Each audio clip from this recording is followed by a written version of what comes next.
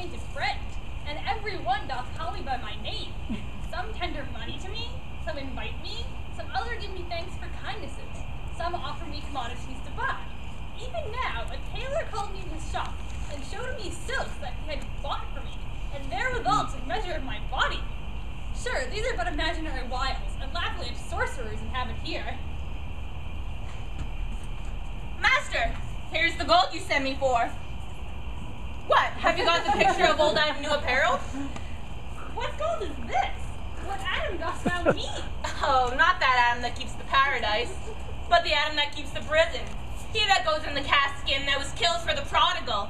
He that came behind you, sir, like an evil angel, and bid you forsake your liberty. I understand thee not. No? Why, 'tis a plain cause. He that went like a base vial in a case of leather. The man, sir, that went when gentlemen are tired, gives them a sob and rests them. He, sir, that takes pity on decayed men and gives them suits of durance. He that sets up his rest to do more exploits with his mace and a Morris pike. What, thou meanst an officer? Aye, sir, the sergeant of the band. He that brings any man to answer that breaks his band.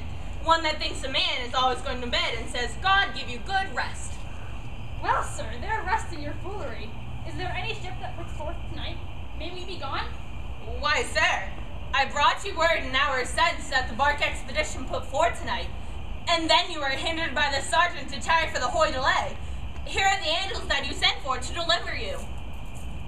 The fellow is distract, and so am I, and here we wander in illusions. Some blessed power deliver us from hence.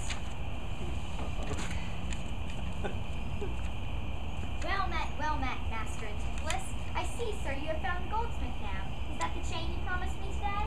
Satan, avoid! I charge thee, tempt me not! Master, is this Mistress Satan? It is the devil! Nay, she is worse. She is the devil's dam, and here she comes in the habit of a light wench. And thereof comes that the wenches say, God damn me. That's as much to say, God make me a light wench. It is written that they appear like angels of light. Well, light is an effect of fire, and fire will burn. Ergo, light wenches will burn. Come not near her. Your man and you are marvelous merry, sir. Will you go with me? We'll mend our dinner here. Master, if you do, bespeak a long spoon. Why, Dromio? Be married, he must have a long spoon that must eat with the devil. Avoid then, fiend! What tell'st thou me of supping? Thou art, as you are all, a sorceress. I conjure thee to leave me and be gone. Give me the ring of mine you had at dinner, or for my diamond the chain you promised, and I'll be gone, sir, and not trouble you. Some devils ask for the parings of one's nail, a rush, a hair, a drop of blood, a pin, a nut, a cherry stone, but she, more covetous, would have a chain. Master, be wise, and if you give it her, the devil will shake her chain and fright us with it. I pray you, sir, my ring or else the chain. I hope you do not mean to cheat me so. Avaunt, thou witch! Come, Dromio, let us go. Fly pride, says the peacock. Mistress, that no.